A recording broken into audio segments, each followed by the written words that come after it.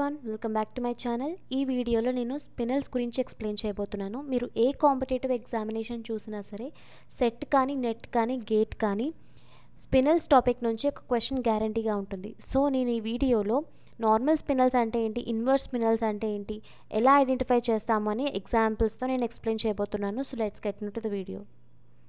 So what are spinels? The compounds which are having formula AB2X4 are called as spinels.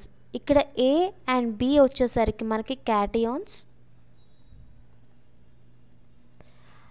and X వచ్చేసరికి మనకి anion. A మనకి +2 స్టేట్లో ఉంటుంది, B మనకి +3 స్టేట్లో ఉంటుంది. సో ఈ cations మనకి ట్రాన్సిషన్ మెటల్స్ అయినా అవ్వచ్చు లేదా నాన్ ట్రాన్సిషన్ మెటల్స్ అయినా అవ్వచ్చు. ట్రాన్సిషన్ మెటల్స్ అంటే ఏంటి, డి బ్లాక్ ఎలిమెంట్స్ని మనం ట్రాన్సిషన్ మెటల్స్ అంటారు. The metals other than D block elements, అంటే డి బ్లాక్ ఎలిమెంట్స్లో ఉన్న మెటల్స్ కాకుండా అదర్ మెటల్స్ ఏమైనా ఉంటే వాటిని నాన్ ట్రాన్సిషన్ మెటల్స్ అంటారు. ఇక్కడ యానియాన్స్ వచ్చేసరికి మనకి ఆక్సిజన్ అవ్వచ్చు, నైట్రోజన్ అవ్వచ్చు, సల్ఫర్ అవ్వచ్చు, సెలీనియం అవ్వచ్చు. So the compounds which are having formula AB2X4 in which A is +2 oxidation state and B మనకి +3 oxidation state లో ఉంటుందో వాటిని స్పినల్స్ అని అంటారు. స్పినల్స్ మనకి 2 types, normal స్పినల్స్ and inverse స్పినల్స్. So normal spinal, inverse spinal ఎలా చెప్తాము అంటే, మనకి ఇక్కడ A+2 అండ్ 2B+3 ఉన్నాయి కదా, ఇవి ఏ వాయిడ్కి సంబంధించిందో చూసుకుని దాన్ని బట్టి నార్మల్ స్పినల్, ఇన్వర్స్ స్పినల్ అని చెప్తామన్నమాట. ఇఫ్ A+2 మనకి టెట్రాహెడ్రల్ వాయిడ్లో ఉంటే, అలాగే 2B+3 మనకి ఆక్టాహెడ్రల్ వాయిడ్లో ఉంటే దాన్ని నార్మల్ స్పినల్ అంటారు. అలా కాకుండా మనకి B+3 టెట్రాహెడ్రల్ వాయిడ్లో ఉండి A+2 అండ్ B+3 ఆక్టాహెడ్రల్ వాయిడ్లో ఉంటే వాటిని ఇన్వర్స్ స్పినల్స్ అంటారు. సో అసలు వాయిడ్స్ అంటే ఏంటో చూద్దాం. మనం ఆల్రెడీ సాలిడ్ స్టేట్ కెమిస్ట్రీలో వాయిడ్స్ అండ్ లాటిసెస్ గురించి చదువుతాం. లాటిస్ అంటే ఏంటంటే ఈ సర్కిల్స్ ఉన్నాయి కదా, ఈ సర్కిల్స్ని మనం లాటిసెస్ అంటాం. So lattices are nothing but anions. Anions are present at the lattice points. ఇక్కడ 4 సర్కిల్స్ ఉన్నాయి కదా, ఆ 4 సర్కిల్స్లో మనకి anions అనేవి సబ్స్టిట్యూట్ అవుతాయి. ఇక్కడ ఈ సెంటర్లో ఉన్న వాయిడ్ కనిపిస్తుందా, అంటే ఎంటీ స్పేస్ ఏదైతే ఉందో దాన్ని టెట్రాహెడ్రల్ వాయిడ్ అంటారు. ఇక్కడ 4 సర్కిల్స్ మధ్య మనకు ఒక ఎంటీ స్పేస్ ఏదైతే ఉందో దాన్ని టెట్రాహెడ్రల్ వాయిడ్ అంటారు. అలాగే ఇక్కడ చూసుకుంటే ఇక్కడ 6 సర్కిల్స్ ఉన్నాయి. ఈ 6 circles are nothing but 6 lattice points. ఈ 6 లాటిస్ పాయింట్స్లో మనకి యానియాన్స్ ఉంటాయి. ఈ సెంటర్లో మనకి ఏదైతే వాయిడ్ కనిపిస్తుందో దాన్నే ఆక్టాహెడ్రల్ వాయిడ్ అంటారు. సో ఈ వాయిడ్స్ ప్లేస్లో మనకి క్యాటియాన్స్ అనేవి ఆక్యుపై అవుతాయి. లాటిస్ ప్లేసెస్లో మనకి యానియాన్స్ ఆక్యుపై అవుతాయి, అలాగే వాయిడ్ స్పేస్లో మనకి క్యాటియాన్స్ అనేవి ఆక్యుపై అవుతాయి. మనకి స్పినల్స్లో ఉన్న క్యాటియాన్స్ ఏంటి, A+2 అండ్ 2B+3, అలాగే X4 అంటే యానియాన్స్. ఈ యానియాన్స్ మనకి లాటిస్ పాయింట్స్లో ఆక్యుపై అవుతాయి. A+2 and 2B+3 A వాయిడ్స్లో occupy అవుతాయో చూడాలన్నమాట. ఓకే, ఒకవేళ A+2 మనకి టెట్రాహెడ్రల్ వాయిడ్లో ఆక్యుపై అయ్యి 2B+3 మనకి ఆక్టాహెడ్రల్ వాయిడ్లో ఆక్యుపై అయితే దాన్ని నార్మల్ స్పినల్ అంటారు. అలా కాకుండా B+3 టెట్రాహెడ్రల్ వాయిడ్లో ఆక్యుపై అయ్యి A+2 and B+3 octahedral వాయిడ్లో occupy అయితే దాన్ని ఇన్వర్స్ స్పినల్ అంటారు. సో టెట్రాహెడ్రల్ వాయిడ్లో ఆక్యుపై అవుతుందా, ఆక్టాహెడ్రల్ వాయిడ్లో ఆక్యుపై అవుతుందా ఎలా క్యాల్కులేట్ చేస్తాము అంటే, సింపుల్గా బై క్యాల్కులేటింగ్ సిఎఫ్ఎస్సి అంటే ఏంటి, క్రిస్టల్ ఫీల్డ్ స్టెబిలైజేషన్ ఎనర్జీ. మనం ఆల్రెడీ కోఆర్డినేషన్ కాంపౌండ్స్లో చదువుతాం. ఇక్కడ మనకున్న క్యాటియాన్స్ ఏంటి, A+2 అలాగే B+3. ఈ రెండింటికి మనం సిఎఫ్ఎస్సి క్యాల్కులేట్ చేస్తాం in octahedral field. Octahedral field, ఆక్టాహెడ్రల్లో మనకి సిఎఫ్ఎస్సి ఫార్ములా ఏంటి, -0.4P + 0.6Q delta not. Okay, ఇలా సిఎఫ్ఎస్సి క్యాలిక్యులేట్ చేసిన తర్వాత A+2కి అలాగే B+3కి రెండింటికి క్యాలిక్యులేట్ చేయాలి. క్యాలిక్యులేట్ చేసిన తర్వాత if CFSC of B+3 is greater than A+2, okay, CFSC of B+3కి CFSC ఎక్కువగా ఉందనుకోండి కంపేర్ టు A+2, అప్పుడు B+3 occupy octahedral void. Octahedral వాయిడ్లో occupy అవుతుంది B+3 ఆక్టాహెడ్రల్ వాయిడ్లో ఆక్యుపై అయితే ఏమవుతుంది? It will be normal spinal. అలా కాకుండా A+2కి సిఎఫ్ఎస్సి ఎక్కువగా ఉందనుకోండి కంపేర్ టు B+3, ఓకే, A+2కి ఎక్కువగా ఉంటే అప్పుడు A+2 ఆక్టాహెడ్రల్ వాయిడ్లో ఆక్యుపై అవుతుంది. దేనికైతే ఆక్టాహెడ్రల్ ఫీల్డ్లో సిఎఫ్ఎస్సి ఎక్కువగా ఉంటుందో అది ఆక్టాహెడ్రల్ వాయిడ్లో ఆక్యుపై అవుతుంది. ఇక్కడ A+2కి సిఎఫ్ఎస్సి ఎక్కువగా ఉంది కాబట్టి A+2 ఆక్టాహెడ్రల్ వాయిడ్లో ఆక్యుపై అవుతుంది. A+2 ఆక్టాహెడ్రల్ వాయిడ్లో ఆక్యుపై అయితే ఏమవుతుంది? It will be inverse spinal. So ఈ రకంగా మనకు వచ్చిన మెటల్స్ A+2 అలాగే B+3 ఈ రెండు మెటల్స్కి మనం ఆక్టాహెడ్రల్ ఫీల్డ్లో సిఎఫ్ఎస్సి క్యాలిక్యులేట్ చేసి ఒకవేళ B+3కి సిఎఫ్ఎస్సి ఎక్కువగా ఉంటే it will be normal spinal. అలా కాకుండా A+2కి సిఎఫ్ఎస్సి ఎక్కువగా ఉంటే then it is inverse spinal. So ఇప్పుడు మనం కొన్ని ఎగ్జాంపుల్స్ చూద్దాం. ఇక్కడ 2 ఎగ్జాంపుల్స్ ఉన్నాయి. ఈ రెండు నార్మల్ స్పినలా ఇన్వర్స్ స్పినలా అని చూద్దాం. ఇక్కడ మనకున్న మెటల్స్ ఏంటి? Mg and Al. ఈ రెండు మనకి non transition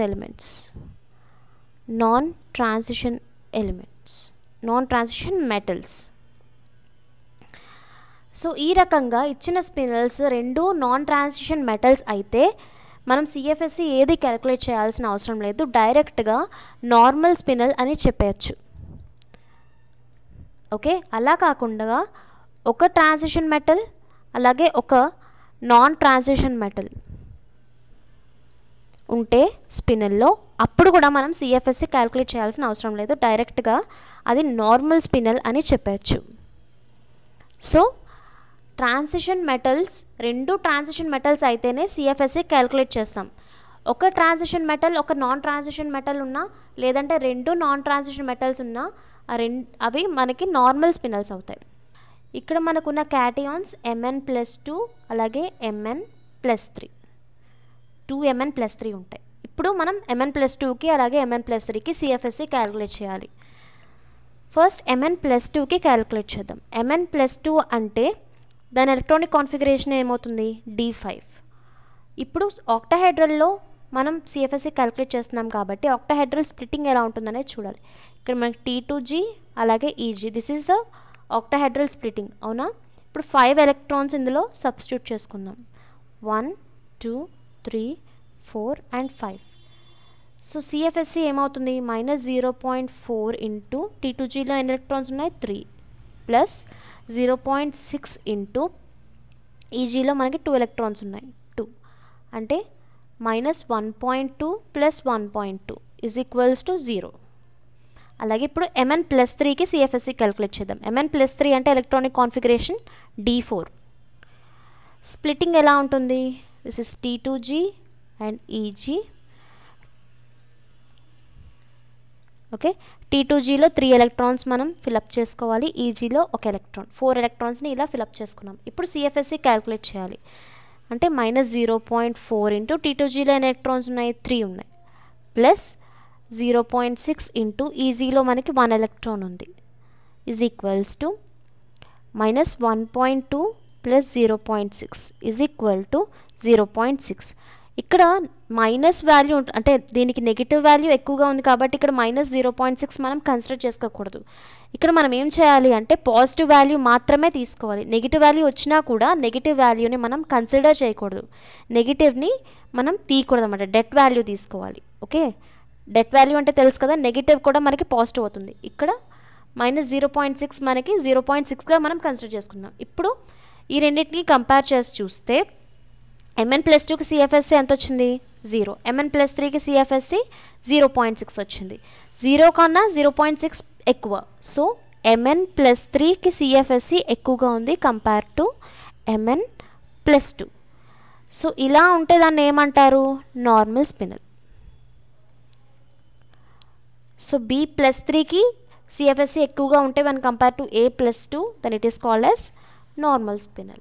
So Mn3O4 is a normal spinel. Next example, NiFe2O4. ఇక్కడ మనకి నికెల్ +2 ఆక్సిడేషన్ స్టేట్లో ఉంటుంది, అలాగే 2Fe మనకి +3 ఆక్సిడేషన్ స్టేట్స్లో ఉంటాయి. ఇప్పుడు మనం CFSE క్యాలిక్యులేట్ చేద్దాం వీటికి. ఫస్ట్ నికెల్ +2కి CFSE క్యాలిక్యులేట్ చేద్దాం. నికెల్ +2 అంటే ఎలక్ట్రానిక్ కాన్ఫిగరేషన్ D8. స్ప్లిట్టింగ్ ఎలా ఉంటుంది ఆక్టాహెడ్రల్ ఫీల్డ్లో? ఇది T2G and EG. So 8 electrons fill up చేద్దాం. 1 2 3 4 5 6 7 and 8. So CFSE is equals to -0.4 into T2Gలో 6 electrons ఉన్నాయి. 6 ప్లస్ 0.6 into 2 అంటే -2.4 plus 1.2. It is nothing but -1.2. నేనేం చెప్పాను? మోడ్లో తీసుకోవాలి వాల్యూ అని చెప్పాను. So this will be +1.2. +1.2గా consider చేసుకుంటాం. నెక్స్ట్ మనం Fe+3కి CFSE క్యాలిక్యులేట్ చేద్దాం. Fe+3 అంటే ఎలక్ట్రానిక్ కాన్ఫిగరేషన్ D5. అంటే స్ప్లిట్టింగ్లో 5 ఎలక్ట్రాన్స్ని ఎలా ఫిలప్ చేసుకుంటాం? 1 2 3 4 5. CFSE ఏమవుతుంది? -0.4 into 3 ప్లస్ 0.6 into 2 అంటే -1.2 plus 1.2 is equals to 0. So ఇక్కడ మనం చూసుకుంటే నికెల్ +2కి CFSE వాల్యూ ఎక్కువగా ఉంది when కంపేర్ టు Fe+3. అంతే కదా? Fe+3లో మనకి CFSE వాల్యూ ఏమైంది? 0 అయింది. నికెల్ +2కి +1.2 హైయెస్ట్ వాల్యూ కదా, కాబట్టి నికెల్ +2కి CFSE వాల్యూ ఎక్కువగా ఉంది when కంపేర్ టు Fe+3. అంటే నికెల్ +2 మనకి ఆక్టాహెడ్రల్ వాయిడ్లో ఉంటుంది. So this is inverse spinal. మీకు ఆల్రెడీ చెప్పాను A+2 అలాగే B+3 రెండు ఆక్టాహెడ్రల్ వాయిడ్లో ఉంటే దాన్ని ఇన్వర్స్ స్పినల్ అంటారు, లేదా B+3 రెండు B+3లో ఆక్టాహెడ్రల్ వాయిడ్లో ఉంటే దాన్ని నార్మల్ స్పినల్ అంటారు. సో ఇక్కడ A+2కి CFSE వాల్యూ ఎక్కువగా ఉంది కాబట్టి ఇది ఆక్టాహెడ్రల్ వాయిడ్లో ఉండడానికి ఇష్టపడుతుంది, కాబట్టి this will be inverse spinal. Next ఈ ఎగ్జాంపుల్ చూద్దాం. Fe3O4. ఇక్కడ మనకున్న క్యాటియాన్స్ Fe+2 అలాగే 2Fe+3 ఉన్నాయి. సో Fe+2కి అలాగే Fe+3కి CFSE క్యాలిక్యులేట్ చేద్దాం. ఫస్ట్ Fe+2కి CFSE క్యాలిక్యులేట్ చేద్దాం. Fe+2 అంటే ఎలక్ట్రానిక్ కాన్ఫిగరేషన్ D6. ఆక్టాహెడ్రల్ ఫీల్డ్లో స్ప్లిట్టింగ్ ఎలా ఉంటుంది? This is T2G and EG. 6 ఎలక్ట్రాన్స్ని fill up చేద్దాం. 1 2 3 4 5 and 6.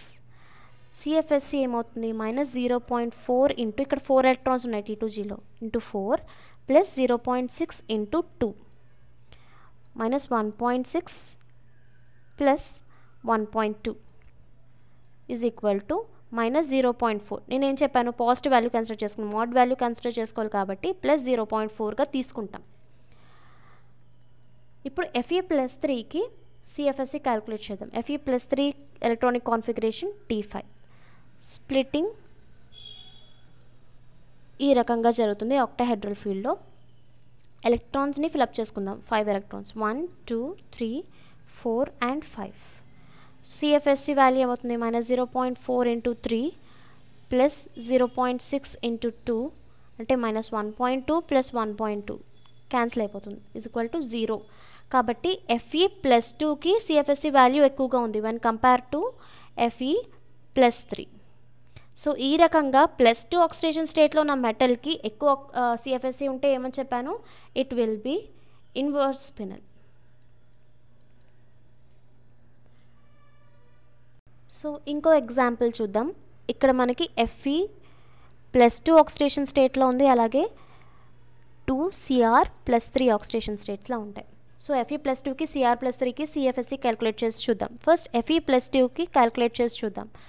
D6 అంటే 1 2 3 4 5 6 -0.4 ఇంటూ 4 ప్లస్ 0.6 ఇంటూ 2 అంటే -1.6 plus 1.2 is equals to -0.4. Positive value consider చేసుకోవాలి కాబట్టి దీన్ని ప్లస్ 0.4గా నేను కన్సిడర్ చేసుకుంటాను. మీరు గుర్తుపెట్టుకోండి, ఓన్లీ స్పినల్స్ని క్యాల్కులేట్ చేసేటప్పుడు మాత్రమే ఇలా పాజిటివ్గా తీసుకోవాలి, అంటే డెట్ వాల్యూ తీసుకోవాలి. మీకు ఎగ్జామ్లో సిఎఫ్ఎస్సి క్యాల్కులేట్ చేయమని అడిగితే -0.4గే ఆన్సర్ చెప్తాం అనమాట. ఇక్కడ నేను స్పినల్స్లో మాత్రమే ఇక్కడ నేను మోడ్ వాల్యూ తీసుకుంటున్నాను, మీరు అది గమనించండి. నెక్స్ట్ CR+3కి సిఎఫ్ఎస్సి క్యాల్కులేట్ చేద్దాం. CR+3 అంటే ఎలక్ట్రానిక్ కాన్ఫిగరేషన్ D3 1 2 3. T2Gలో 3 ఎలక్ట్రాన్స్ ఉంటాయి, EGలో ఏ ఎలక్ట్రాన్స్ ఉండవు. ఇప్పుడు మనం సిఎఫ్ఎస్సి క్యాల్కులేట్ చేద్దాం. -0.4 ఇంటూ 3 ప్లస్ 0.6 ఇంటూ 0 అంటే -1.2. డెట్ వాల్యూ తీసుకుంటే ప్లస్ 1.2 అవుతుంది.